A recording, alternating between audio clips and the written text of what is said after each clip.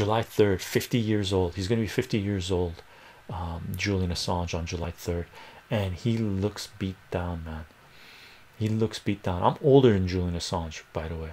Okay, and man, huge respect to anyone that takes on the most powerful centralized powers in the world and does it for humanity. Like, there's nothing else to be said on that, right? For anyone that